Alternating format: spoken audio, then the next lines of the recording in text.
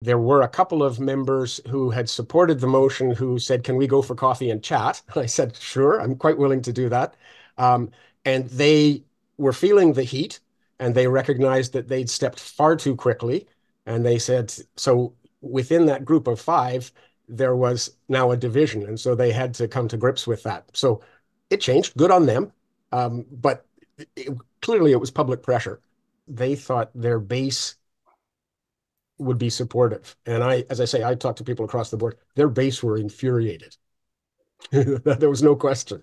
I believe that council is a part-time position, but I'm very aware over the years I've done it, I work 60 to 75 hours a week.